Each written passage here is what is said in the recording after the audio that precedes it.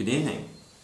This we have read about 3 sacrifices, 3 korbanot, 3 offerings that people bring to Hashem. And each of them have very different results in terms of Hashem's acceptance or rejection of them. If you take a look at last week's Parshat Bereshit, we have the famous story of Cain and Abel. I'd just like to read to you from Perek Daled, Pasuk Gimel and Daled. That is chapter 4, verses 3 and 4. Vayhi miketz yamim, and it was after the end of a number of days. V'avei Cain mipri ha'adama mincha l'Adonai, and Cain brought from the produce of the ground a gift to Hashem. Vehevel hevi gamhu mi b'chorot tzonu michal behen, and Abel brought also himself from the first of his flock and the fattest ones, in other words the best. And God turned to accept Abel and his sacrifice. And to Cain and his offering he did not accept. So we see the first difference is that Cain's offering is rejected, ignored. Abel's offering is accepted. What's the difference? So our sages point out that Cain brings an offering from the produce of the ground. Abel brings the best of his flocks. Cain clearly did not bring the best. Abel brought the best. We know when you're giving a gift to Hashem, you must give the best. You must give the best that you have. That was something that Abel knew and that Cain didn't live up to. And Hashem says the message to Cain afterwards. You can still improve, but what you've done simply wasn't good enough. It's important not to lower your standards. Even when dealing with a child or a student, you need to show love, you need to show understanding, you need to show willingness to work with them to improve. But that doesn't mean that everything's okay. Hashem says to Abel, this wasn't okay. What you did wasn't okay. You can improve, and it can be better, but you will need to do better if you want to achieve, because this wasn't right. And the question here is, why does Cain bring a substandard offering? After all, nobody forced him. Nobody commanded him, nobody obligated him to bring anything. In fact, he is the first person we see explicitly in the Torah bringing anything to Hashem. He's the one who came up with the idea of sacrifice. And he's the one who comes up with the idea of giving a gift to Hashem, and he gives a substandard gift. This is very strange. Somebody comes to give you a birthday present completely out of the blue, and they bring you a nice birthday present. Why would they do that? Don't bring the present, and don't worry about it. So Rabbi Moshe Feinstein has a very interesting explanation. He says, we know that the offerings that we give Hashem are not for Hashem. Hashem needs nothing. Hashem says through the words of his prophets, do you think that I eat the flesh of rams and drink the blood of goats? Do you think that somehow this is something that Hashem is deriving pleasure or benefit from the actual sacrifice? That's not how it works. What's happening is that we are giving of ourselves to Hashem.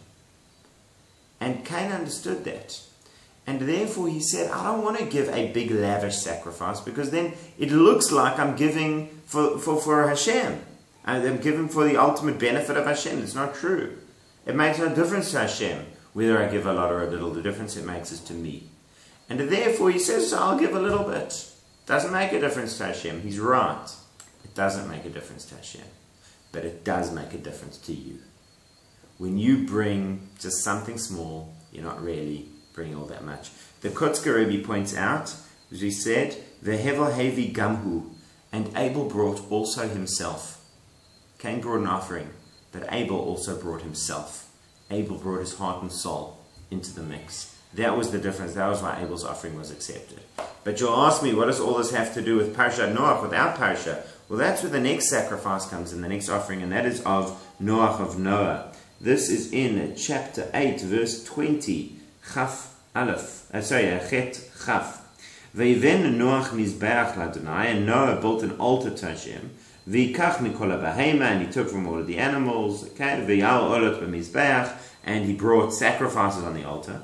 V'yarech Hashem et urach nichoach, and Hashem smelt the pleasing aroma, which is a metaphor for saying that this was a very pleasing act to Hashem. V'yomer Hashem elibo, and Hashem says in his heart, Lo asif lakalel od et hadama bavur ha'adam. I will no longer curse the ground because of man.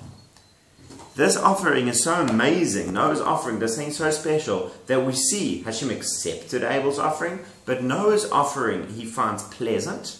And after Noah's offering, he makes a promise to save humankind.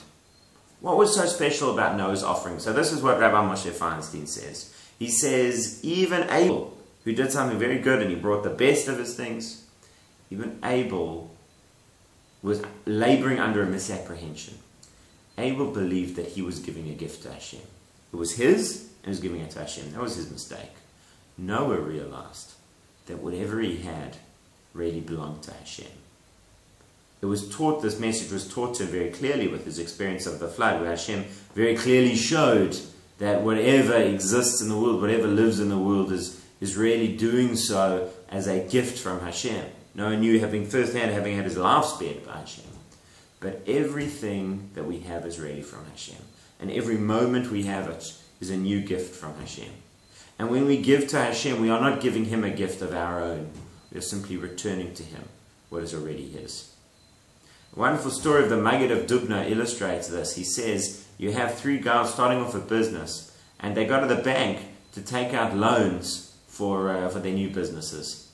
So the first guy asks for a loan of 10,000 Rand, gets it. Second guy asks for a loan of 20,000 Rand, he gets it. Third guy asks for a loan of 500,000 Rand, he also gets it. And these guys are walking out, planning their business, and this third man with the 500,000 Rand loan turns around and says to the others, haha, I'm much better off than you guys. I've got a lot more money. I'm ahead. Turn around and say to him, you're ahead? You're doing better than us. Whatever you have and whatever we have, we owe to the bank. The fact that you've got more just means that you owe more. And that's the idea here as well. This is not a bad thing, this is a wonderful thing. Everything we have in our life belongs to Hashem. Every moment that we enjoy the blessings that we have, our family, our friends, our nice houses and clothes, whatever it is, we should realize that every moment that's a gift from Hashem. And all of the abilities that we're given, we should not think are ours. They are entrusted to us. We are trustees over them. But as trustees, we have a responsibility to use them appropriately, to use them for goodness and holiness. Have a wonderful Shabbos.